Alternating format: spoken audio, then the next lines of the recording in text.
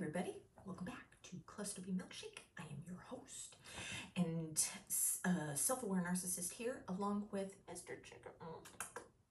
He likes when I kiss his belly. He does. Today we're going to talk about the I love you voodoo when a narcissist is having sex with you. I find this to be, oh my fucking ridiculous, and I hear it all the time from basically women. I'd like to know if men experience this crap too.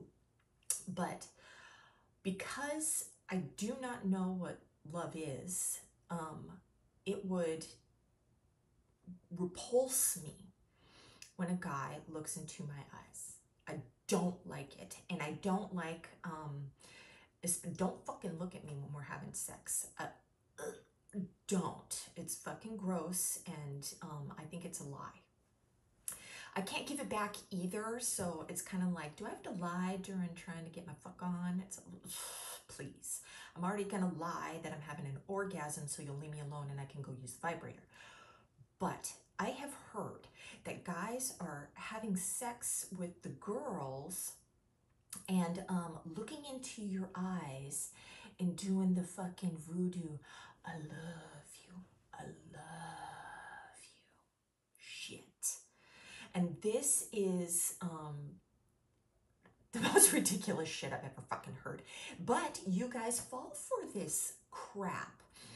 And I know this not only from hearing it from you, of course, but my ex-boyfriend who lived in another country, he said when we meet up, he's like, I don't want to just F-U-C-K the first time we're, getting it on.